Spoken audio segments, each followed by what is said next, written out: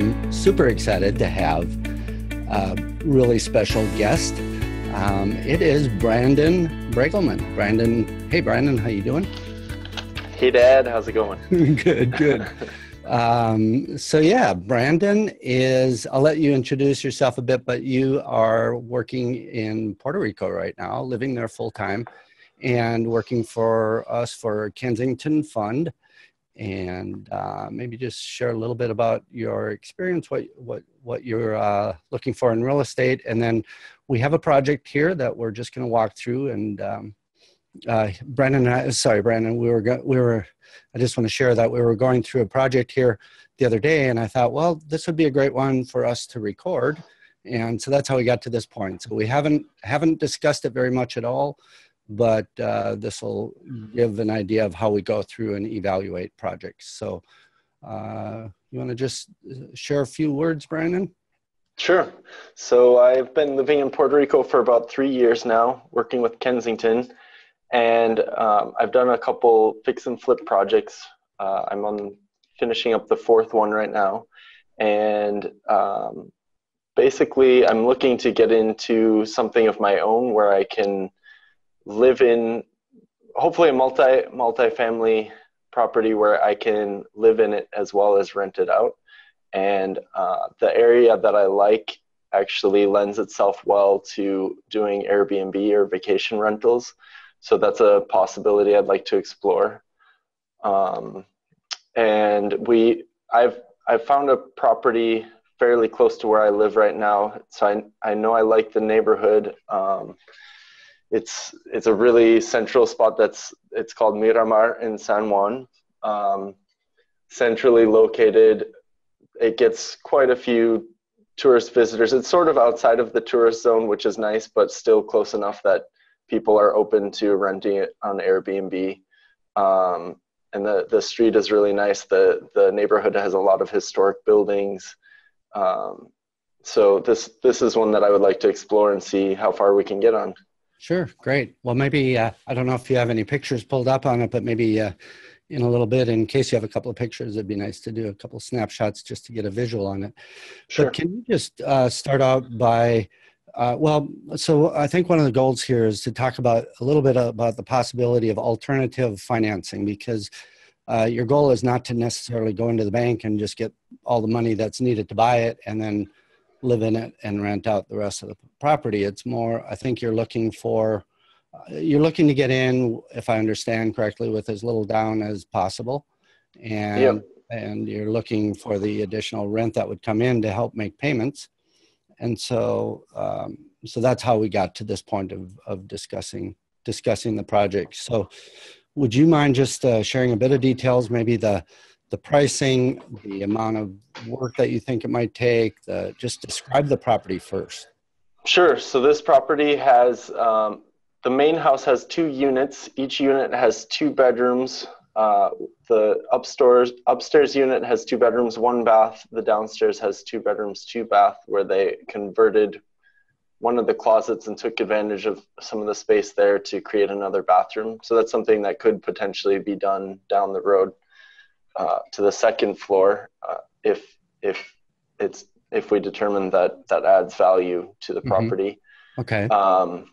And then it's also got a building in the back that's sort of semi-attached that has a very small studio upstairs with a bathroom. It doesn't currently have a kitchen, but a very simple kitchen cabinet and small stove could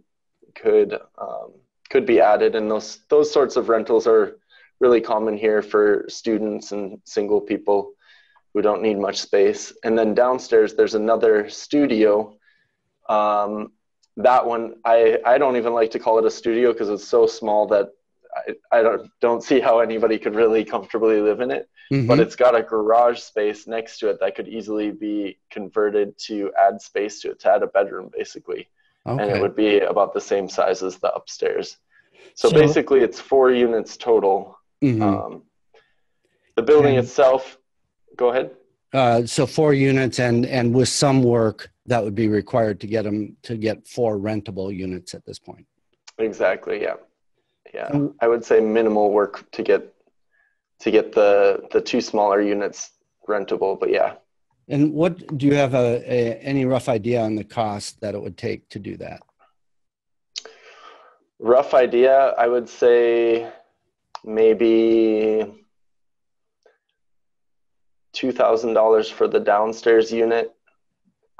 And the upstairs unit is basically just putting in a $500 cabinet and getting a stove, which, you know, maybe be $300.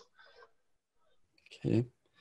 So maybe any outside work that really needs to be done? Not a whole lot. Nothing urgent that would need to be done right away.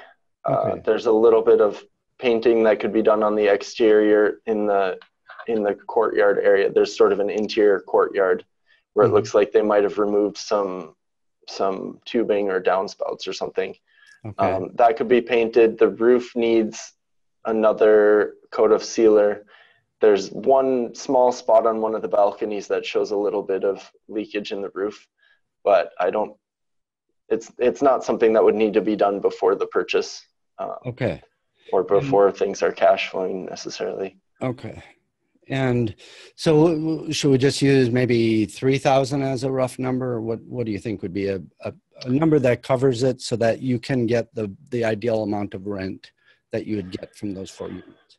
Well, there's the upstairs main unit, which also does not have any kitchen cabinets, and probably I think you could do a kitchen in there for $3,500 to $4,000. Okay. That one, an idea I had to squeeze by to get it going, you know, until things get going, is get another one of those $500 cabinets just to live with for a little while. I have no problem living with that in the upstairs unit while we get the downstairs one going for rental.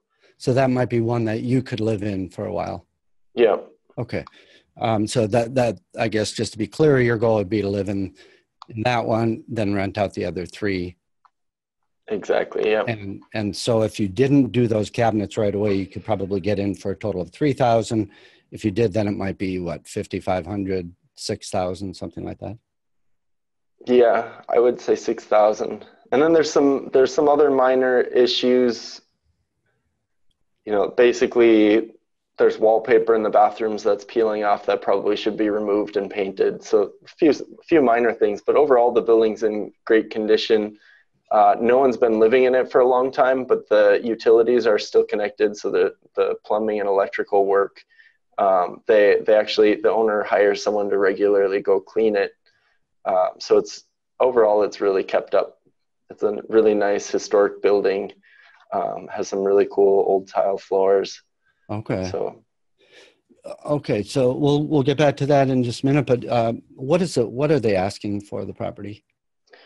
They are currently asking $352. Okay. Have they had offers? Yeah, they accepted an offer for $300 at one point. So it ended up falling through because generally the common practice here is to put down anywhere from one to 5,000 as an earnest payment. And the owner, from what I understand, the owner didn't want to go through with it because the people weren't willing to put down the entire amount that they would need to put down to have it financed. So his concern was that they would get to closing and the money wouldn't be there. Okay. So he wanted to make sure that they had the money for that. So, I see. Okay. And do you know anything else about the seller? Like, is he like age or his situation? What his reason is for selling or any of that? Yeah. So the impression that I got is that he's an older guy. I believe he grew up in the building, and he basically, it seems like he's fairly financially well off. Has been holding on to the property even though he's not making anything on it. But his kids are pressuring him to sell it, I guess. Okay.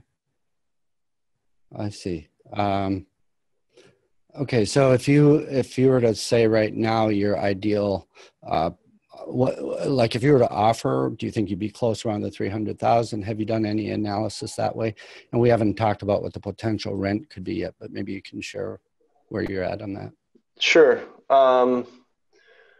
So this one is a little bit, if you analyze it from an income property perspective, the margins aren't quite there. If you analyze it from a single family, just based on what it would go for as a single family residence, it's very, very low. Mm-hmm. So I've kind of been looking at it from those two angles, kind of a mix of those two angles, since it's a property I want to live in, but I also want to make some cash flow out of it. Yeah. So that area. I think that's a good point to that you bring up, that income property is calculated one way, obviously, whereas property that we want to live in and raise a family in or do whatever is calculated not on income approach most of the time. And so what you stated makes a lot of sense, that it's a residential home in a residential neighborhood, and it just happens to have a couple of other units with it.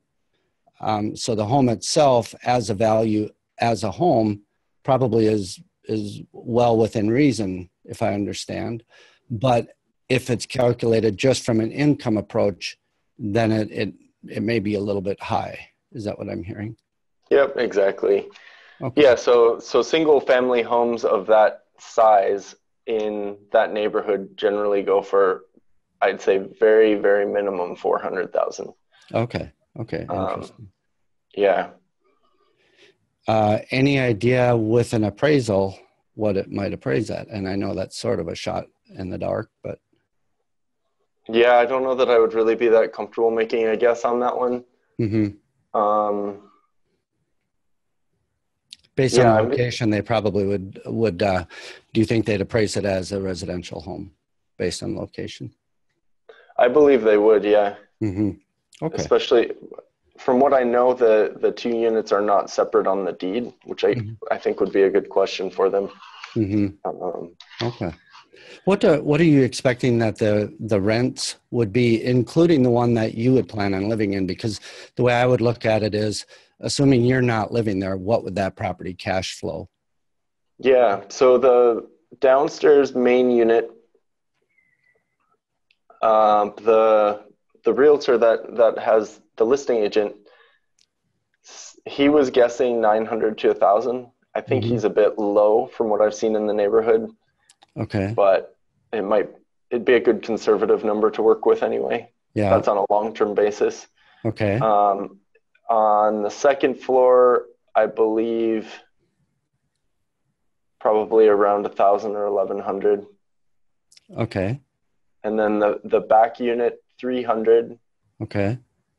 And the downstairs back unit, that one I think as it is right now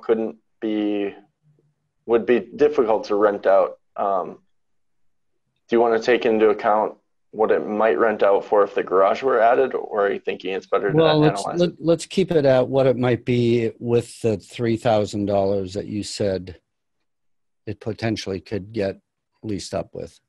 Okay. So then that unit would not be rented out, or would it be? With the $3,000. Yeah.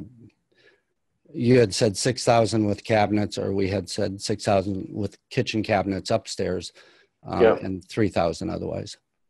Yeah. So with that 3,000, part of that, I think it was, did I say 1,500, or I think I said 2,000 or something like that for the downstairs. Yeah. 2,000, and then you said something else for another cabinet or something. Oh, okay. Yeah. So 2,500, I think, would be the downstairs, and that would make that rentable for another 300. Okay, gotcha. So if we say 26, 28, 2,800 a month, what are you using when you do your analysis? What are you paying as gross income? 2,800 sounds right. Yeah. Let's see if Okay. And Do you know, you had done some research on Airbnb, and the way I look at that is that's sort of a bonus. So when we're evaluating this, I think we evaluate it as though it's not an Airbnb and as though you're not living in it, because that's how a new buyer would come in and evaluate it. So you don't want to pay more for it because it's an Airbnb unless that's your specific strategy where you decide specifically it's okay to buy it for more. But I think it's important to make sure that you're comparing what the true value is based on what an appraisal might bring it in at. So do you know roughly what you might expect for Airbnb? Is that like, can you get twice the amount, or, and on this would just be just a wild guess based on what you've done for research is fine. I would say probably, say 130 a night. Mm-hmm. And figuring 18 nights per month. Mm-hmm. Times 2 apartments plus, so that's 4680. And then I would say I could get maybe another 35 per night for the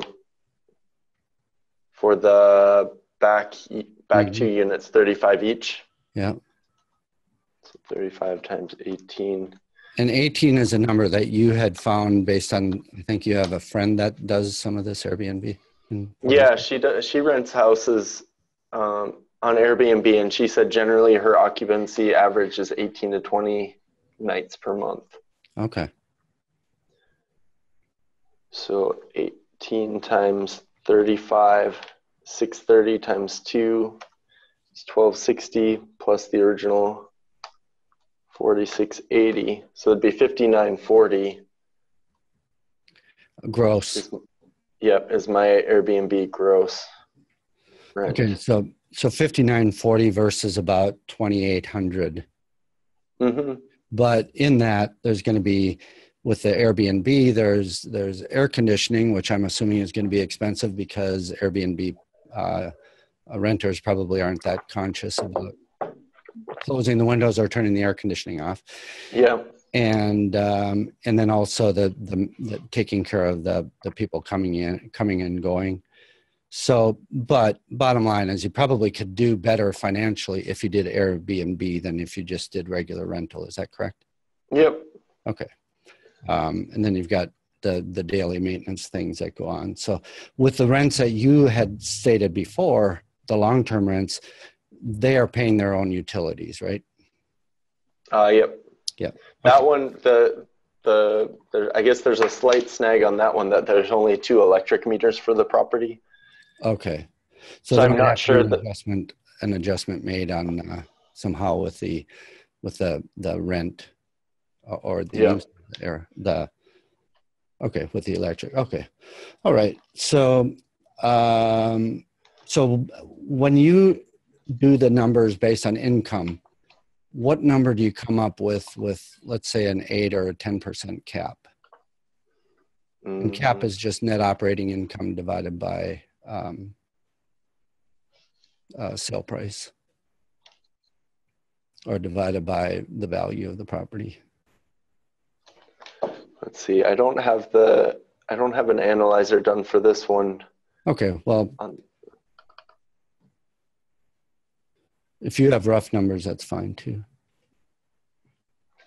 At this point, what we're doing while Brandon's figuring this out is we're just trying to get a high level view of the potential of the property, because when looking at properties like this, one can get really caught up in the weeds on doing a lot of numbers and a lot of crunching, and then some bigger item might just throw it out, and then so there's been a lot of time spent on figuring it out. So the way I like to do it is look at the high level numbers first, get close, and then if there's nothing that jumps out that automatically blows it out of the water, then go into the numbers deeper. Obviously, we want to go in really deep on numbers before the property is purchased, but by doing it in stages, it saves us from having to do a ton of evaluation just to have it be knocked out by something that we could have probably seen early on. So in this case, we're just looking at it just to get a rough idea from an income approach, although this property would more likely be sold from a single family residence approach. So you finding anything there, Brendan? Yeah, so if I do it from the income approach, what I did is 2,800 gross rental income. And correct me as I'm going through some of these numbers because some of them I'm not very familiar with. I put a 10% vacancy. Does that sound right to you? Yeah, I think it depends on the market. 5% is a real common number in the States, or has been, generally speaking. So okay. I think 5% could be used. It's a little different in a property like this because it could be one of the small units that's vacant, or it could be one of the big units, or it could be filled. And so, but just as a general rule of thumb with rental properties, it's been 5%. Okay. That has been very commonly used. I also am figuring in $500 for property management fees monthly, which is pretty high. That's what one of the companies that I am familiar with charges per door. They charge $125 or 12%, whichever is greater. So I put 500 as sort of the worst case property management fees per month. Repairs and maintenance, I estimated at 300. Does that sound like a decent estimate? For all 4 units or? For all 4 units. Yeah, I think if there isn't a lot of deferred maintenance on it, it would seem like that should be reasonable. It might be a little higher if it's Airbnb, but you have higher Sure. income. And then how about replacement reserve? I put $200. Yeah, that's I think that's reasonable. Yeah. Okay. And I estimated $400 per month for real estate taxes and rental property insurance. I think I've got that at 200 for the month, but I believe it's 200 for the year. Okay. That sound right? Yeah.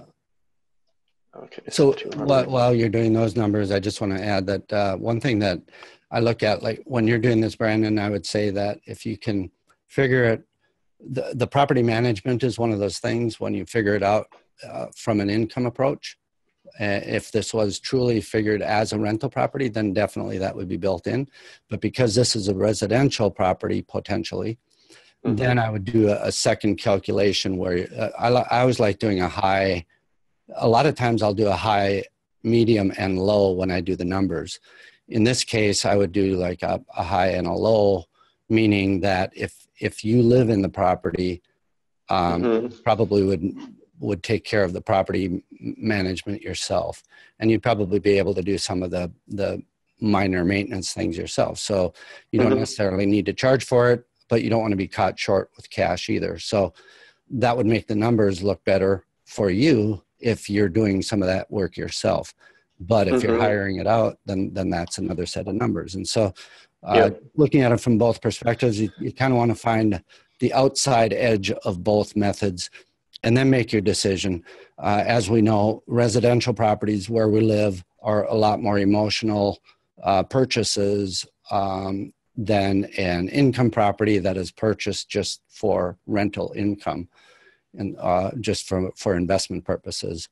So that's something that would be taken into account. But by looking at the envelope all the way from what it potentially could be if you hired everything out, kind of worst case scenario, to where you did a lot of the work, and best case scenario, you're going to be able to get a feel in between there where you feel like you should land. So sounds good. So what number did you come up with?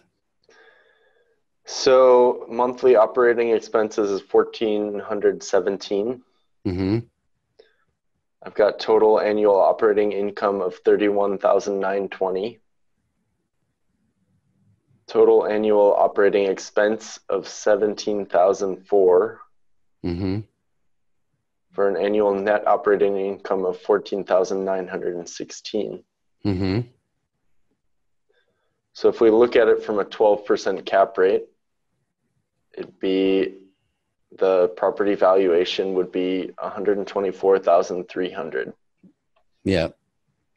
And that's with the high expenses. Yep. Yeah.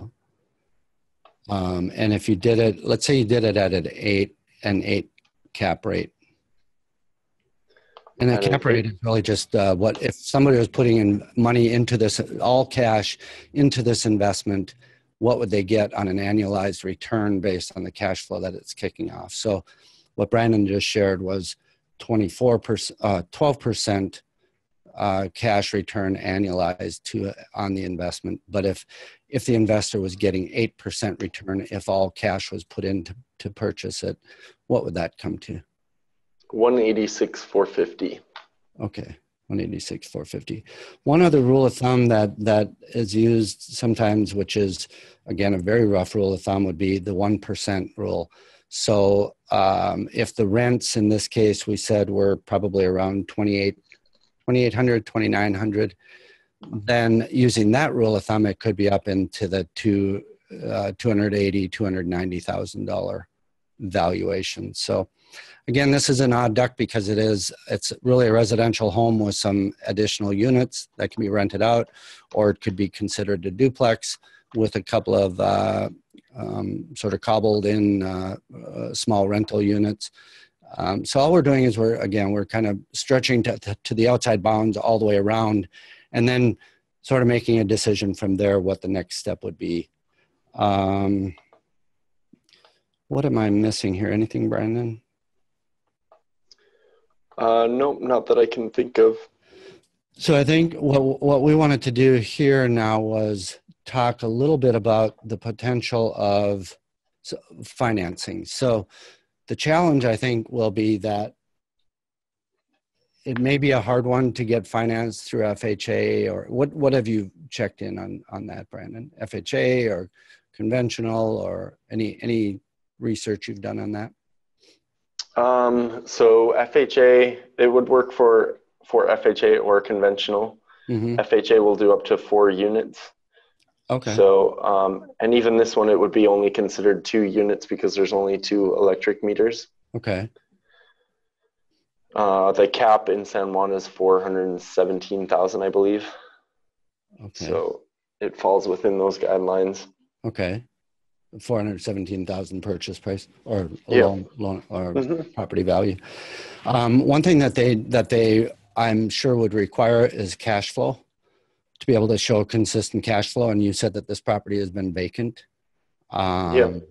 So one of the challenges could be getting it to qualify from a cash flow perspective, because I believe that you said your income is not high enough to be able to qualify without it showing some sort of rental income, correct? Yep. Yeah. And so this is where we talked about, well, what could we possibly look at from maybe getting the owner to possibly participate somehow, either in subordinate seller carryback or lease option or something like that. Subordinate seller carryback, just very briefly, is let's say that an owner of a property sells a property for $100,000, and somebody gets bank financing for $80,000, and they only have $10,000 down. The buyer would put $10,000 down. The new financing would come in as a first position, and then the property owner would stay in either as an equity owner for the other 10% remaining, or do a secondary, like a second position note, which that would then be termed a subordinate seller financing situation. So it's like having a second loan position against the property. But the advantage to the seller can be, if they're comfortable with the buyer and they know the buyer will perform, the advantage can be that sometimes they can get a higher price for the property. They can get maintenance. In this case, there's a potential that that maybe the owner is tired of maintaining the property, tired of having somebody else to do it. So if Brandon is able to show a seller of a property that he has a good history, a good track record, good references, has the ability to do the maintenance, has done construction, all of those things are values that could potentially be brought to the table. And so I think what the next step I would look at doing is trying to find out what the seller's position really is. From what I heard you say, Brandon, the seller is older. He is maintaining the property without any income. His family members are, I think you said, are kind of pressuring him, if you understand, or is that what you were told? Yeah, that's the feeling I got from it. Okay. The impression I got. And you said there's an agent on this, right? Yep. Yeah. Oh, and you are a broker as well, a broker agent. Yep, that is correct. So the thing so we've got a few things that we could potentially work with. One is the possibility that it could maybe be a lease option, because if this seller, if you can get to the point where you can get him to really feel comfortable with you and the fact that you're going to perform and kind of prove to him different ways that you will perform and he will be better off by selling it to you, then possibly a lease option where you lease the property from him. Could be a master lease where you lease the entire property and then you could sublease and get some income from the other properties while you're doing it. And doing that for 12 months or 18 months, because then you can get it rented up and then you'll be able to prove the cash flow, the stabilized income that FHA or a bank would require. So it allows you to work that for a period of 12 to 18 months.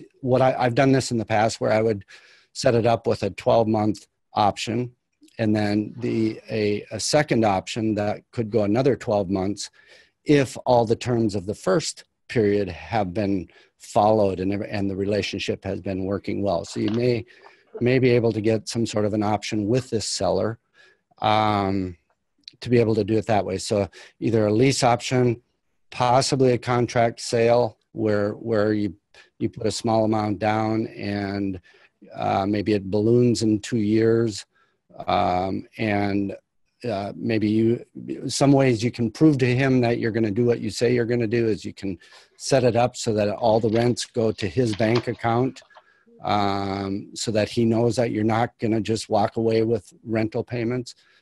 You can get good references for him. You can share different things like that. You could even bring in someone who would do a personal guarantee, or there are different ways of making him that seller feel comfortable with you. So in this case, we have another real estate agent involved, which, as I see it from my experience, the next step would be to talk with that agent and get him on board with the whole idea, the whole concept of getting the seller to agree to a sale by lease option or some creative financing.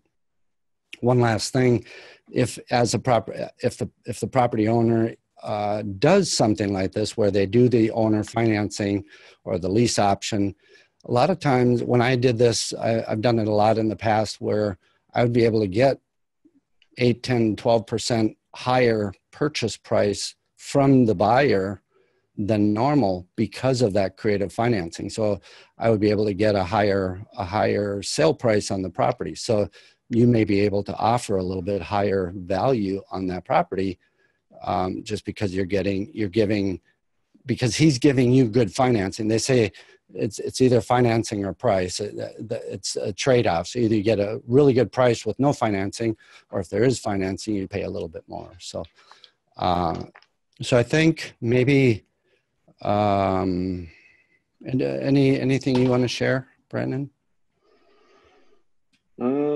No, I can't think of anything at this point. Okay, so what Brandon did is he had given me, we're going to try this and see if we can give the agent a call And I've not spoken with the agent at all. Brandon, you've spoken with him a couple of times? Yep. What anything you can share about him, anything that you know?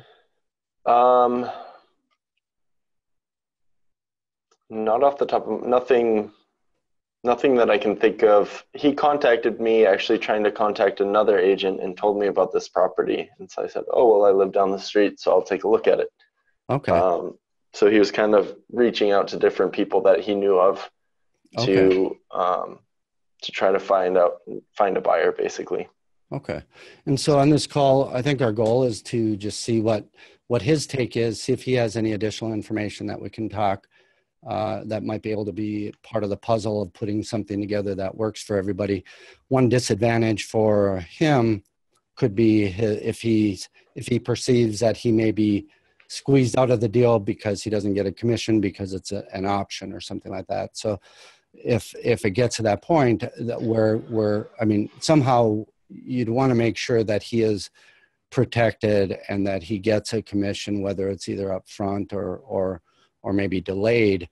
From the perspective of an agent, if the property has been on the market for a long time and it hasn't sold, then a delayed payment on a sale is sometimes better than no payment and losing the listing. So we'll be able to get a little bit of a feel for that, I think, as we have this discussion. So I don't know. I have no idea how this is going to go, but we're going to give it a try. His name is Jose, you said? Yep. And he knows that you're going to be calling, and that, how did you position it with me?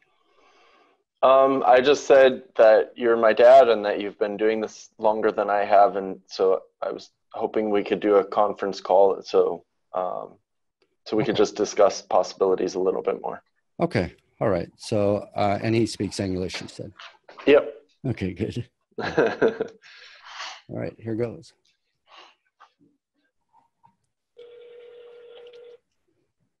Let me know if you can't hear it. Okay.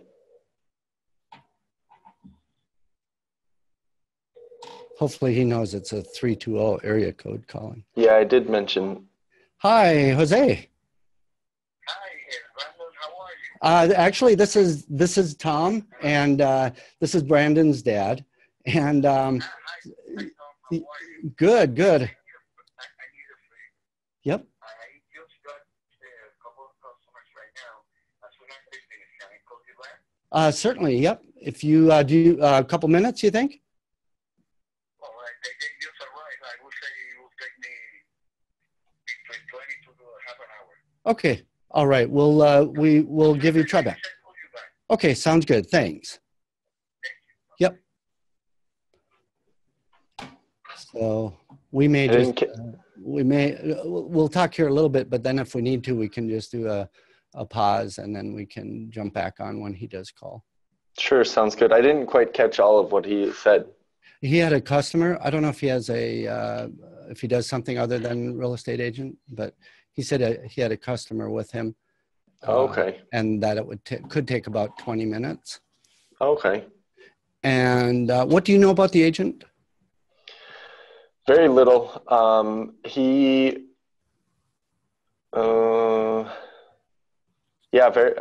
don't know a whole lot about him.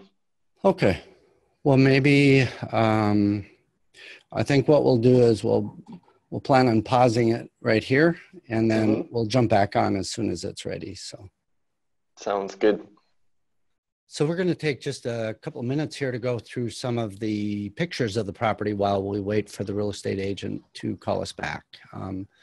Brennan, do you just want to walk through these and just give a little bit of information through it? What your first thoughts were when you saw it, what you see as potential issues, or what you like about it, or what improvements you might see, just kind of your assessment as you were going through it. Yeah, sounds good. So this is the exterior of the house from the front, from the street view. Mm-hmm. Another angle from the same side, but more to the right. It's got a pretty big tree in the front. Mm-hmm. There's the gardener's toilet that, back in the day when help wasn't allowed to be in the house. Ah, interesting. Yeah, that looks like a small space. Uh-huh. Yeah. So there's the garage. It's covered with, I think that might be fiberglass. So it's got a really nice long covered garage space. It does make the interior of the first floor bedrooms look a little bit dark, but the agent Jose seemed to think it was a bigger deal than I thought it was. I didn't really mind it. And so that carport, what would be a resolution there? Either taking it down or not having an issue with the fact that it keeps the bedrooms a little darker? Yeah, for me personally, I would just keep it as is. I didn't think it was bad at all, especially when it's hot out here. Being kind of dark is not necessarily a bad thing. So I didn't see any issue with it at all. Okay. And then in the back, kind of where the picture is being taken from right now, there's this garage space. The garage door was closed, so I stuck the camera through the garage door window.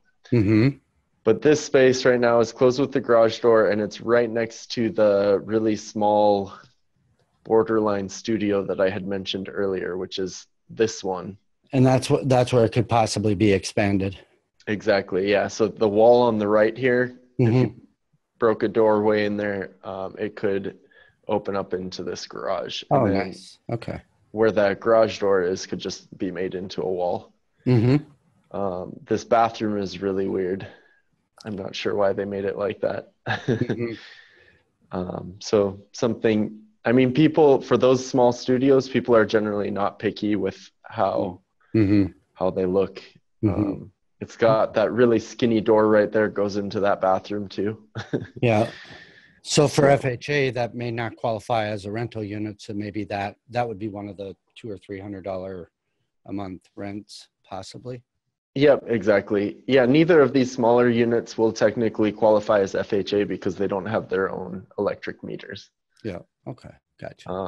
And then I think I had mentioned earlier, just some exterior painting, some minor stuff. Here's basically where you can see it, that it's looks like they took down a downspout or something, and there was an air conditioning unit there that could be repainted. Nothing urgent. It's got a nice mango tree right next to it. So here's the rear view. It's got this interior courtyard, which is really nice because it blocks a lot of sound and has a lot of privacy. Sure. So both the upstairs and downstairs unit have a back laundry area that comes out from the back kitchen. That's really nice. There's the inside view from the first floor laundry area, and that door to the left goes to the kitchen. Got the cool old glass pantry shelves.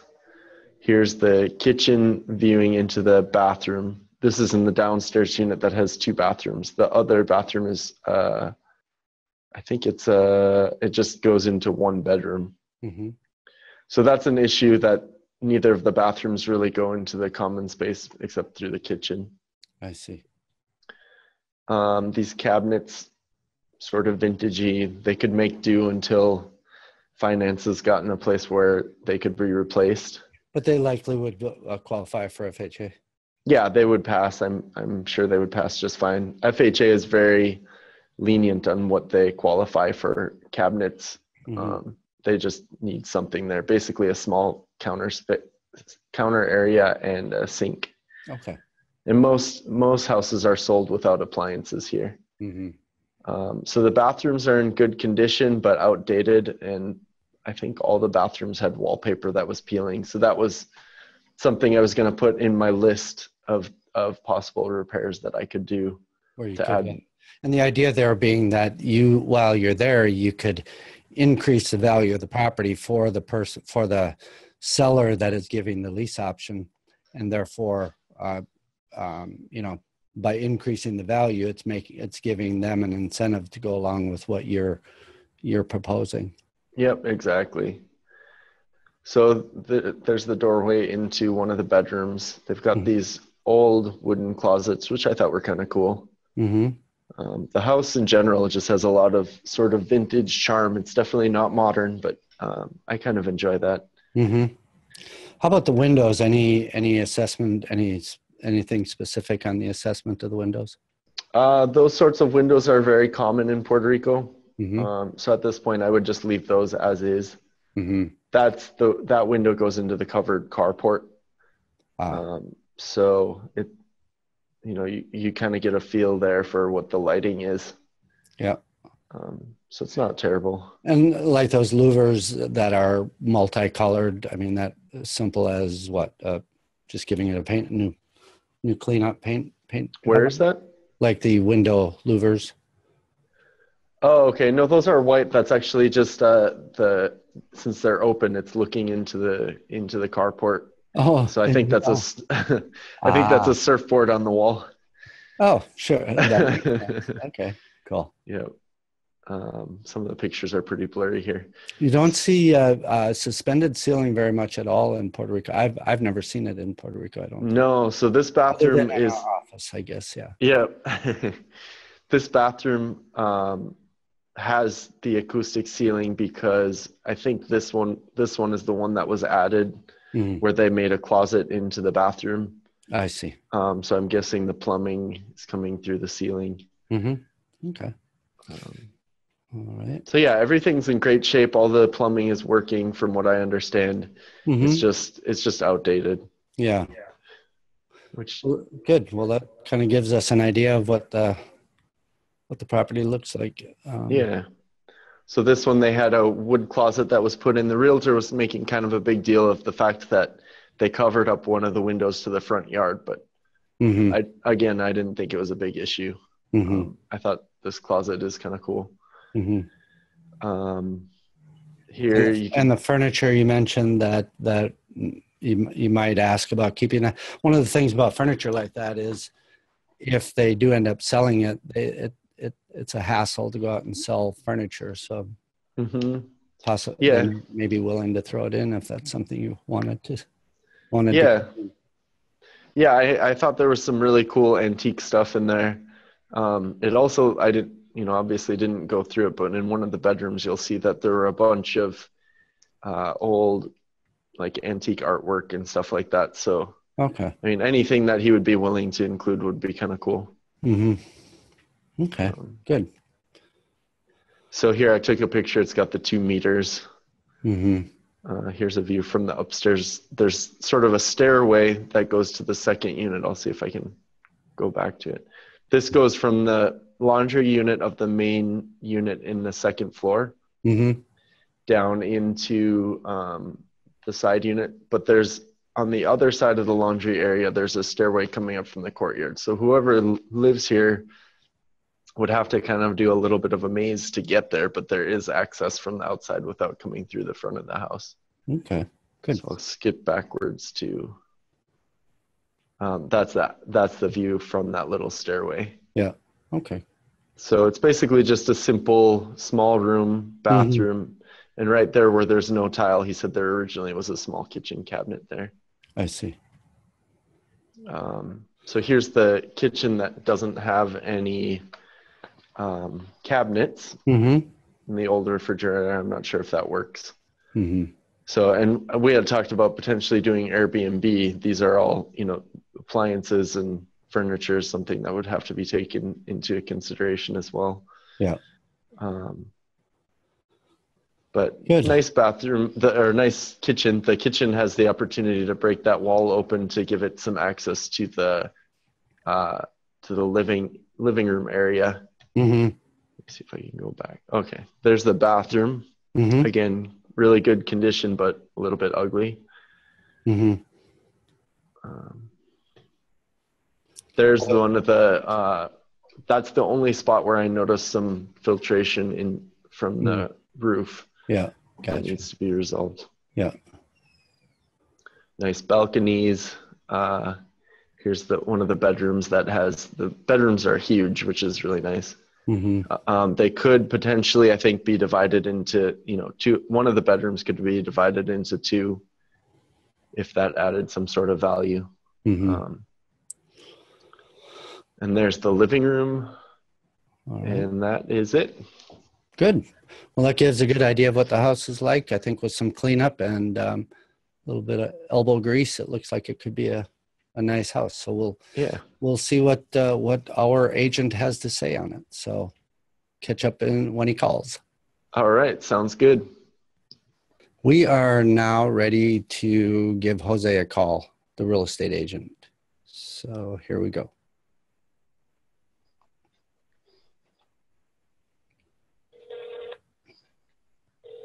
Give me a thumbs up if you hear it, all right? Okay. Hello. Hi, Jose. Hi, Tom. How are you? I'm doing well. How you doing? Good. Well, I just waited with those customers. Matter of fact, they were looking at the same property that your son is looking at. Oh, nice. Very pretty fun here. Yeah. Well, cool. So you have just a couple of minutes to talk a little bit about the property? Yeah, sure. Okay. And I have Brandon here as well. Brandon, can you hear Jose all right? Yeah, I can hear pretty good. Hi, Brandon. Hi, Jose. How are you?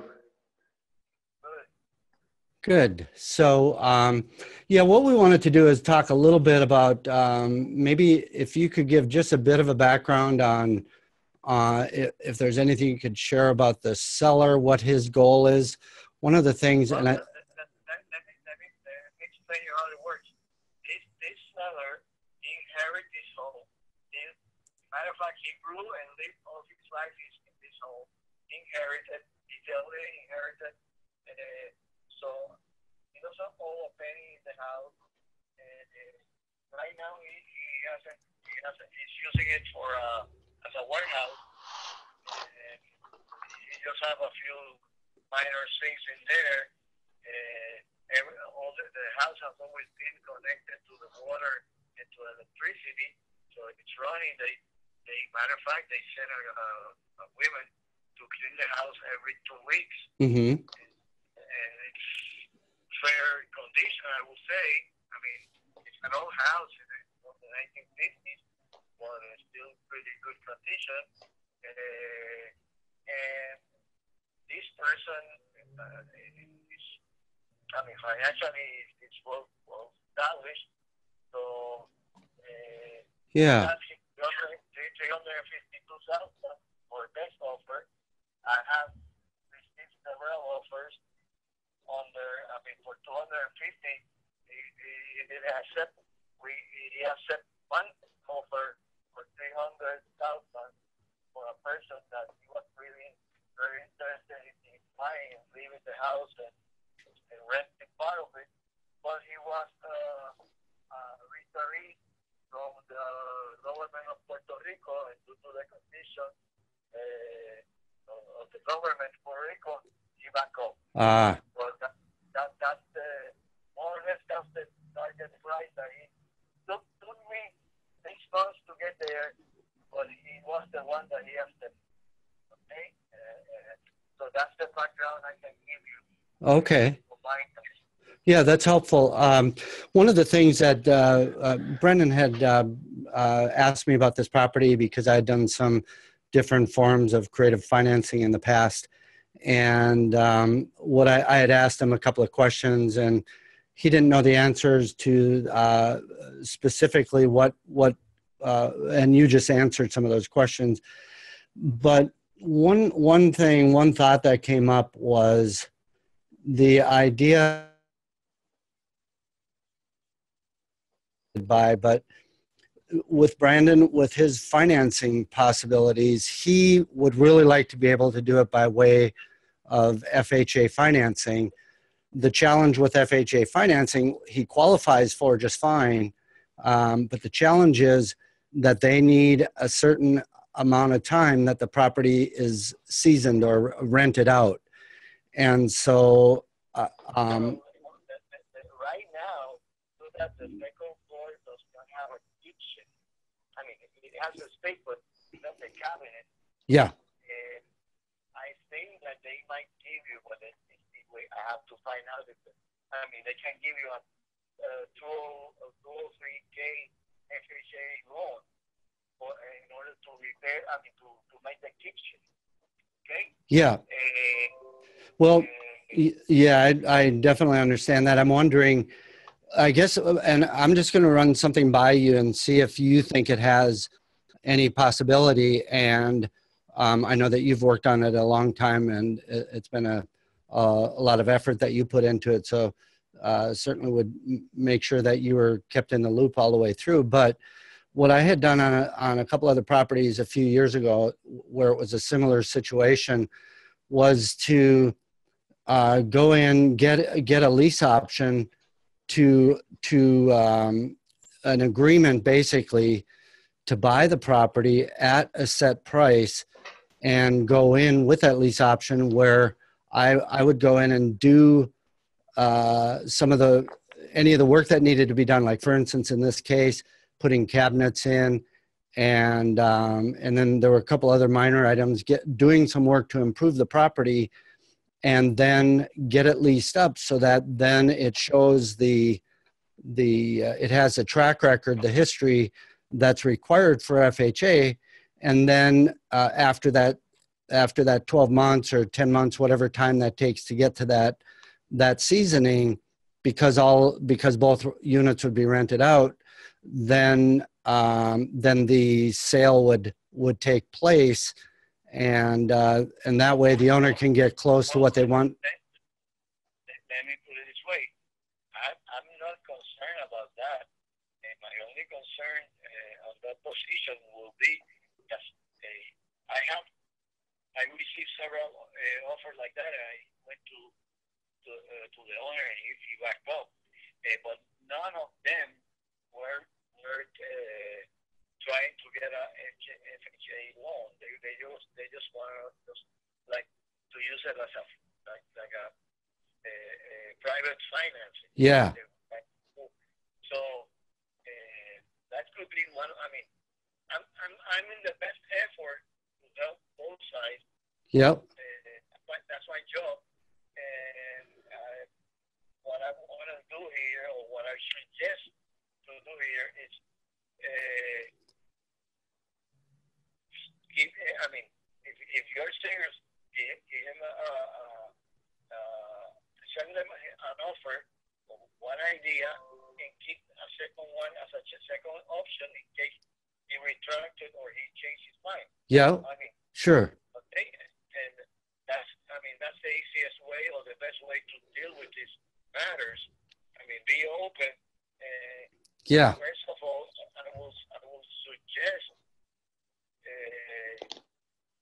try to, I don't know, do you work in financing in the States?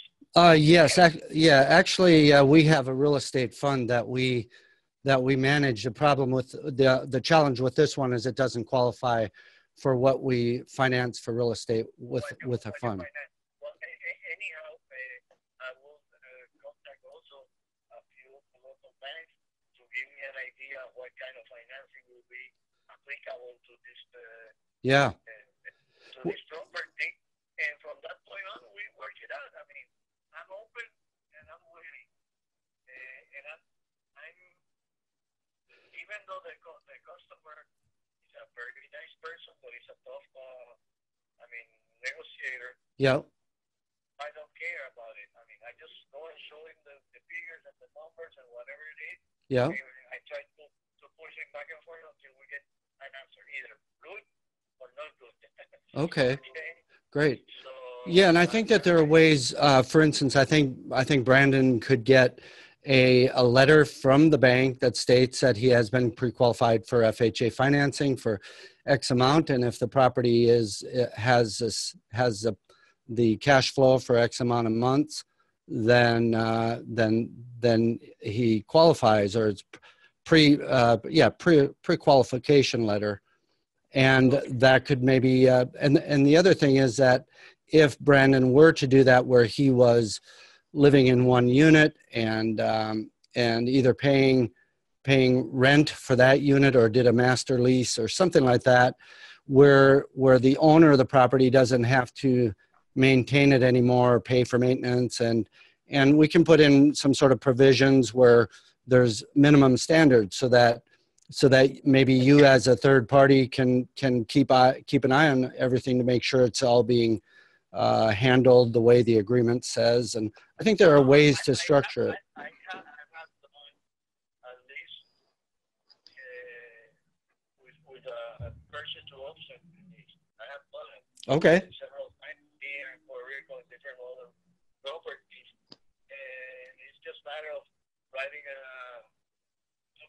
one for lease and one for the purchase option, and one is subject to the other one, and that way we could work it out. Sure. So let me, okay, So yeah, what we can do, we can put together sort of a bullet point, sort of a higher level bullet point email that will give you an idea, and then you and Brandon, and I'll be there to help out any way I can, but then you can decide what sort of paperwork, how you want to present it to the homeowner. Okay, that will be good.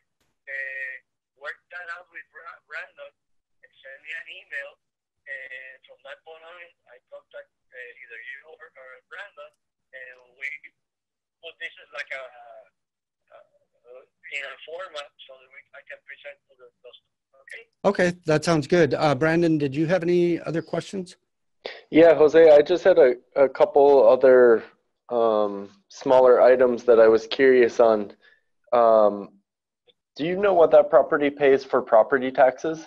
So one question Brandon had is, do you know what the property taxes are on it?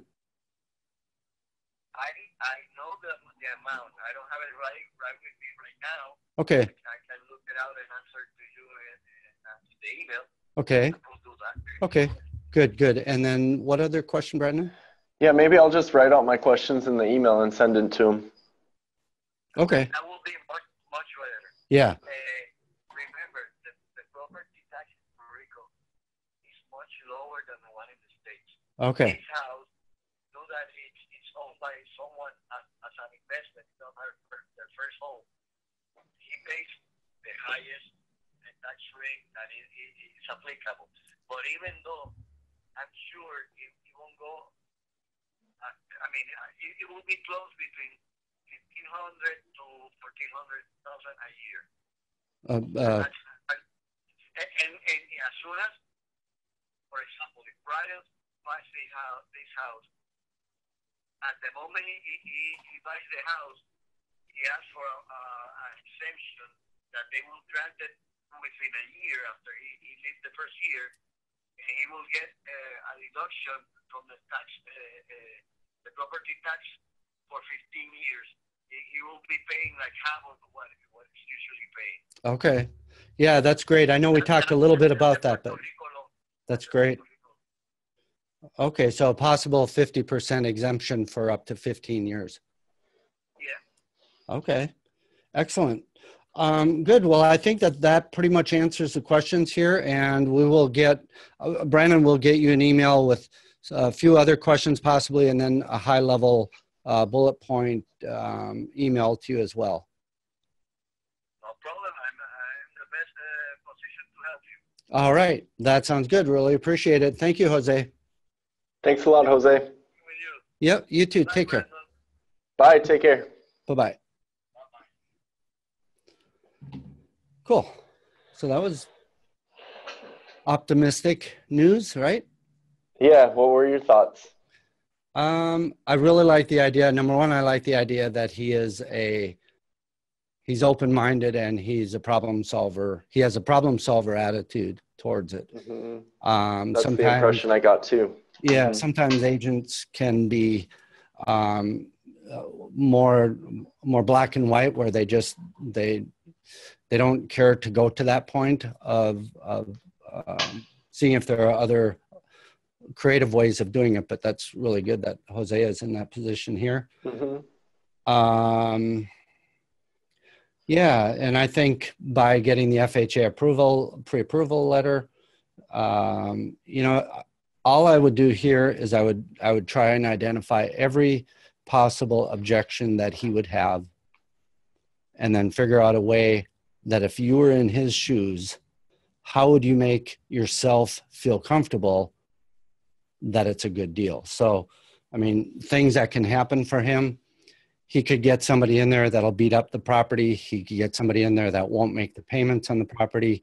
He could get somebody in there that would have parties at the property, whatever. Let's see, he could not perform he could get somebody that just doesn't perform in the end. Somebody that takes the rent but doesn't get his payments. So I think every one of those can be mitigated by either having escrows or letters of approval or restrictions on the type of renters or all those things. I think they can all be isolated so that so each of those risks are mitigated, I believe. Sure. So, no, I thought it was good. He said he had a couple offers at 250 from what I understood, and he currently has an offer. No, he had an offer for 300,000 that he accepted, but then he rejected it because the person worked for the government and there was nervousness about whether he'd be able to make payments. Is that what you understood? Oh, okay. That's the part where I couldn't hear what he was saying. I heard something about Puerto Rico government. Yeah. So I think that's where he was a little bit apprehensive. So, and I think with, knowing that you've got the potential backing of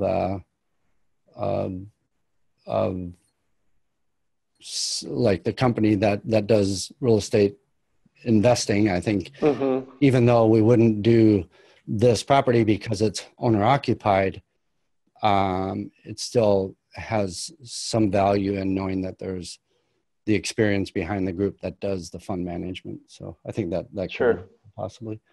But yeah, so I think next step, if you want to maybe put together a list of items that you think of, and then we can, maybe on another call, we can do we can show the progress on this property as things go. But for now, I think it kind of gives an idea of how we take a look at things and what options there might be. Sure. Sounds good. Anything you would like to say before wrapping this up on this call?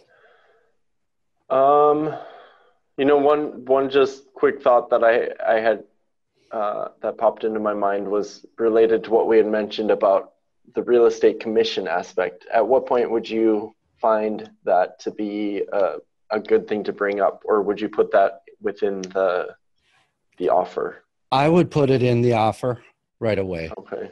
And I would put it in a way where it doesn't come across as a take it or leave it. Because just like the seller of the property, they have certain reasons why they may or may not do certain things. The agent, I would say, would be the same way. That they have, if you present something to him as what you think might be fair and workable, if it doesn't work for him the way it's presented, there might be another way to adjust it so that it can be worked. So they're, again, being flexible, putting it out in a way where it's not demanding, it's not take it or leave it, and it's fair. It's coming, all of this. If you sit in the middle, if you're in the middle and you can point to both sides of the equation and say, yes, that's fair, I'd totally switch seats with that person, or alternatively, I'd switch seats with that person. So it's identifying what you think from a very neutral perspective is fair, and then laying it out that way so that everybody comes out. That's how we get to deals that work out, where everybody where collaboration is of high value. Deals get done. People get along better. There's an alignment of interest. People are working together. Risks are lower. Yeah. That's been my experience of what happens when you can come from that very neutral and transparent perspective, where you aim to get everybody covered, everybody's goals, or everybody's what they would like to have as an outcome, get as close to that for everybody as possible, and then take it from there. And sometimes it just doesn't work, which just means it maybe just wasn't meant to be. Sure. But good. Well, thanks, Brandon, for being on the call, and definitely looking forward to working with you to get this, see how far we can get this one to go. Yep, sounds good. Thanks for helping me out. You bet. Catch up a bit later. All right. Bye. Bye.